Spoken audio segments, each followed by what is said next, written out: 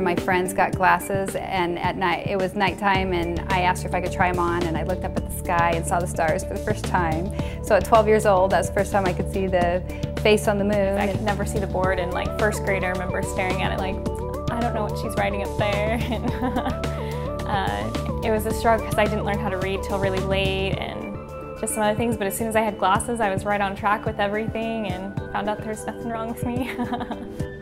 Unless my kids are really close to me, I can't see their facial features until I run and get my glasses. So sometimes you miss special moments with your kids when you can't see them unless you run and get your glasses. And that's been an issue. And since I've been wearing the one contact to get used to monovision, it's been really nice to look across the room and see my kids and see their eyes and nose and mouth. That's a big deal to me.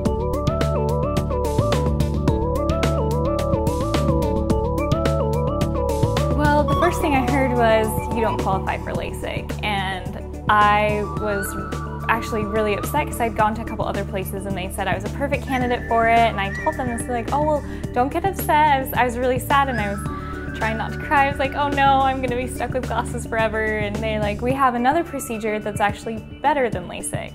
Holly and I are the kind of mom-daughter that do everything together anyway, you know, so this is just one more thing we get to do together.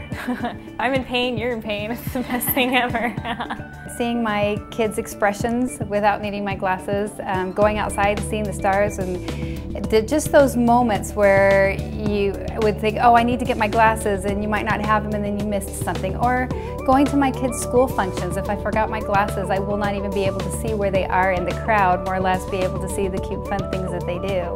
It's really nice to feel really comfortable with the people that are going to be performing a surgery on you, so I'm completely comfortable with the company, and I'm so grateful that they offered this opportunity.